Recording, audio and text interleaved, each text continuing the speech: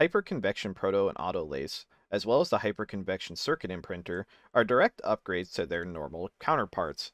They do come with the downside of producing some heat when you're making items out of them, but in this video I will explain how to mitigate this heat problem and almost completely eliminate it. There is also the industrial ore processor, which functions pretty similarly to the hyperconvections, but this doesn't produce heat, but it also isn't quite as good at saving material cost.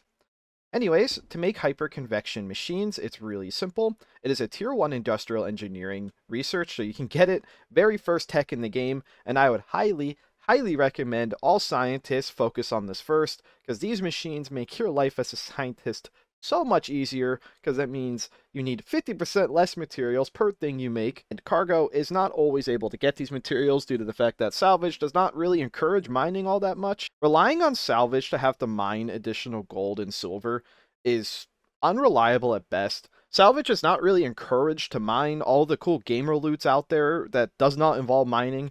Like, if you're going to ask a salvage player, would you rather get 20 TC worth of items or get some gold for a department they're never going to interact with? They're going to go for the 20 TC pretty much every time. So science needs to try to be as self-reliant on materials as possible, or reliant on cargo having money to get things like steel and glass, you name it. Anyways, the industrial ore processor is its own tech, but it is still under the industrial tech. It's under salvage equipment, so they're in the same tier, in the same branch, so there's a chance you'll get this first. I would also highly recommend making this for salvage if they do mine. This means they have to mine less, which means it'll also help your department out as well. So the nice thing about the industrial ore processor is that it uses the same exact materials. So you can literally just run the board over, and you just screwdriver and crowbar the processor, and you just pop in the new machine board. And since this is just a flat upgrade, there's nothing else you have to do. It's just straight up better. So for example, a full stack of glass only takes 4.5 quartz in an industrial ore processor, but at a normal one, it takes 6 chunks of quartz. So you save 25% of ore versus material cost. Hyperconvection's actually twice as good. So for example, an air tank only costs 1.5 steel at a hyperconvection, but at a normal auto lathe, it's 3 steel. So you save 50% of your materials per craft. This is monumental. However, due to the fact that you had to make these machine boards, I would highly recommend you make the hyperconvection circuit imprinter first. And it's all in the same tech tree, so if you're going to make these, you should make the imprinter first because this saves you the most materials. So you basically will go to your circuit imprinter, you'll type in the hyperconvection circuit imprinter, and you'll print this. You need 9 glass, 1 gold, 1 steel. You'll have all this available around start, so you don't even need to ask cargo in order to get your upgraded machines. So boards also got cheaper in general. For some reason, the hyperconvection one has the old prices, so new boards now only cost 1 steel, 5 glass, 1 gold. But if I were to go to the hyperconvection lathe, or if I were to go to the hyperconvection circuit imprinter and I want to make more hyperconvection machines, look at that. It'd only be half a steel, 2.5 glass, half a gold. It is super cheap if you make a hyperconvection circuit imprinter first. Of course, you could always just replace your old circuit imprinter. I would probably recommend doing this. You just have to pay attention to the differences between the boards. So normal circuit imprinter is 1 matter bin, 1 manipulator, 2 glass beakers. The upgraded one is 2 matter bins, 2 glass beakers, 1 igniter. But it's really easy to make these things. And obviously you could just make the extra matter bins right off the bat. You only need to make 1 additional matter bin. So upgrading this is literally the cost of the board plus a tiny bit of glass and going to get an igniter. Okay, so once you make a hyperconvection item, we now have the problem of dealing with heat. So I have a gas analyzer, and the room temp, of course, on a station is 20 Celsius. Even in a giant room like this, making something just like an air tank will have a noticeable increase of temperature very rapidly, and for every second that the hyperconvection lathe or imprinters work, it will keep pumping out heat. And this can become rather dangerous really quickly in a small room. In a large room like this, you don't have to worry too much. There is natural ventilation, doors opening and stuff will help air out the rooms. But science rooms are never this large. So I did some pretty extensive testing, and I'll explain some simple methods to somewhat more complicated methods of how to basically use your hyper lathe as fast as possible. Also, before we even start, I should probably just explain how to even make a machine, just in case you're brand new to the game or you're new to science and have never made a machine before. So once you print your machine board out, say you want to make a completely new machine, for whatever reason, say you just want to have a separate hyperconvection proto lathe, that is no issue. You press G, you type in machine frame, and just observe what you need. All you need additional is you need a screwdriver and a wrench. That's all you need for parts. Science can print these parts out immediately, so you can always have these available. You click Place Construction Ghost, click wherever you want it, and now you just need some steel. Left click. It will automatically be unanchored, so you must pull out a wrench and anchor it in place. Now you will go over and get your low voltage cables. You can always shift click if you don't know what step you're on. Now you insert any machine board, so we put in our hyperconvection. Now we need an igniter, 2 glass beakers, and 2 matter bins. So we can make our 2 beakers, and we need 2 matter bins. Again, you can make these straight up at a auto lathe round start. You will have these materials on every single station, so you could make these machines immediately upon getting the research, as long as somebody else hasn't blown them all on round start. And then we need an igniter, which you can get igniters from Robotech Deluxes have igniters in them, and every science department will have these. So again, you can just walk over to the robotics part of the science lab, put that in, and once you have inserted every part of whatever machine you're making, you just screwdriver it, and you're done. That's it. It is really easy to make machines from scratch. If you have something like a flat packer, it's even easier. You just put the board in and click pack. Very, very simple. Now we're going to discuss the downsides of the hyperlathes and how to mitigate these downsides so that you can spam out things with twice the efficiency. Hyperconvection machines will actually output a ton of heat if you craft with them rapidly. If you craft like 1 or 2 things at a time and like give the open doors, give the room time to cool down just naturally through scrubbers, you will be able to mitigate the amount of heat that is put out in the room. But without doing any form of modification, if you just craft a few items at a time, you can make a lethal amount of heat in a room. However, this game has some pretty goofy insulated mechanics. So all these people are naked except this person has winter boots on, science winter boots. This person has a science winter jacket on. This person has nothing. If we craft 10 large beakers, which don't take all that long to craft, but it does give the room like 10 or so seconds to heat up, we can just sit here with our gas analyzer on right over it. We can watch the temperature of the room start shooting up pretty quickly. It's not technically the temperature of the room, it's the temperature of the tile, and the heat's being output more heavily on this tile. You hit hundreds of degrees Celsius very instantly. You can hear the air alarm starting to whine. Now it's already red, meaning that it's a very dangerous environment, and it's literally flickering between it. And all of the beakers are done crafting, so the amount of heat that will be output is done. But we have raised the temperature by 100 degrees Celsius just by doing some crafting. And without even using a health analyzer, we can analyze that the naked person is dying, but the other naked people with just a pair of boots or a jacket are fine to the heat. This person will completely die from heat damage, and the other two, they warm up a little bit, but it doesn't get to a lethal amount. You can see the jacket's even better insulating than just the boots of how much temperature their body's taking, but either way, these guys are totally fine, and what? I don't know what I just did with the health analyzer. That was weird.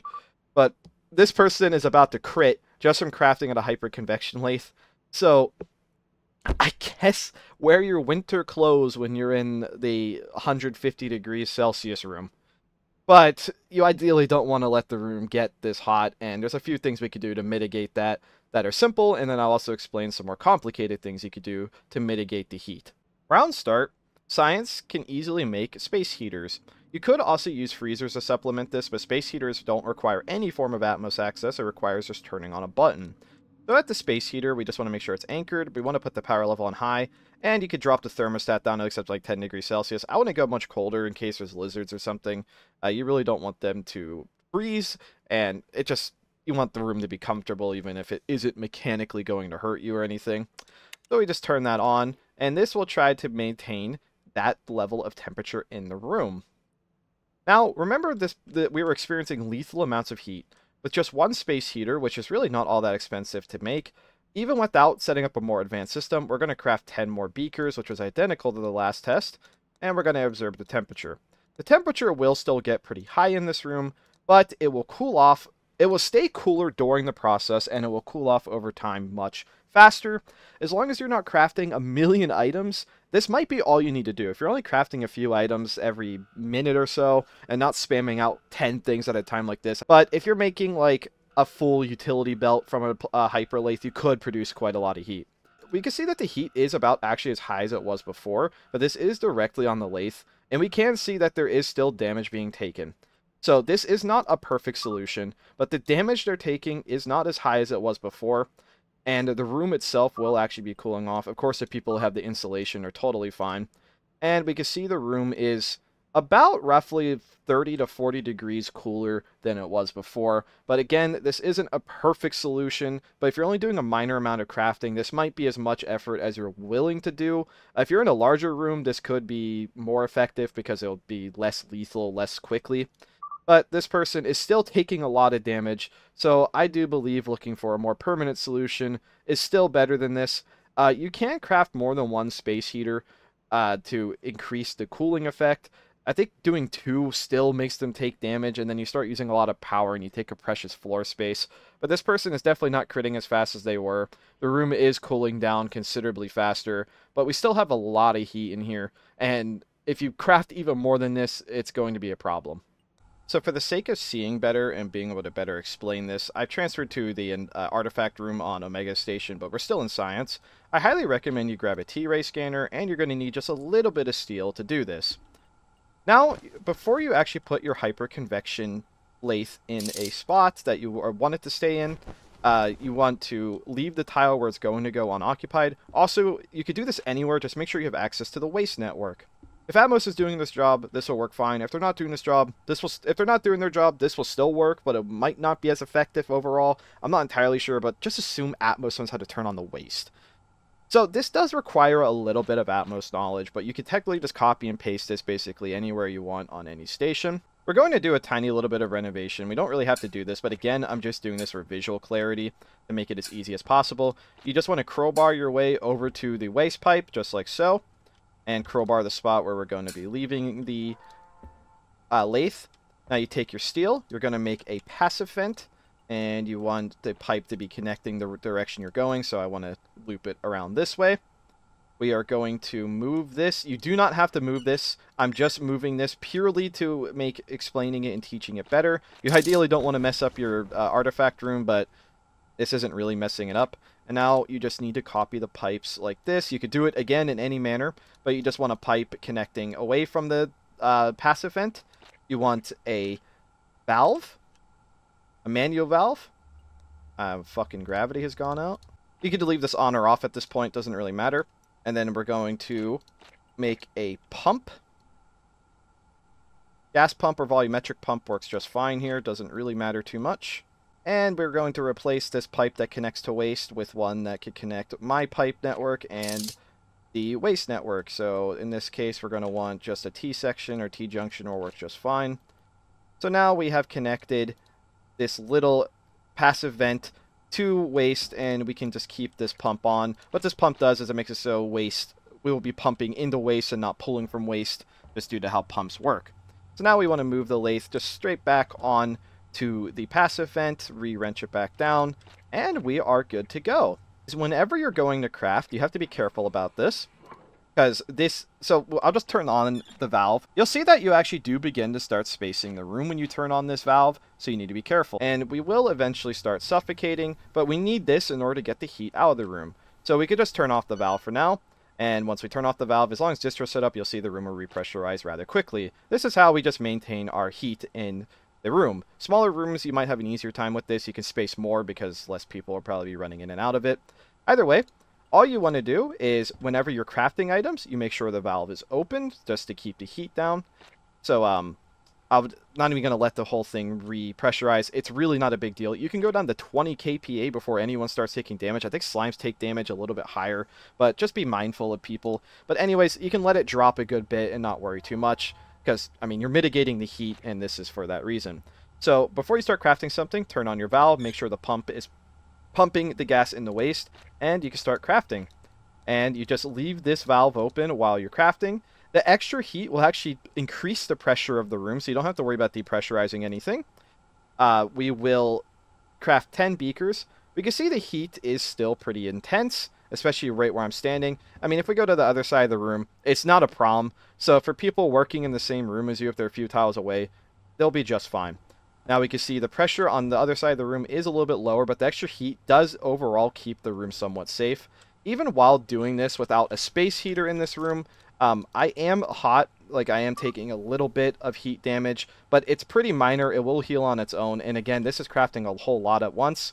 But we can see the overall temperature of the room is really not that bad. We are already down to just being too hot. We're not taking any damage. And you could just kind of keep letting this go while the room temperature evens out.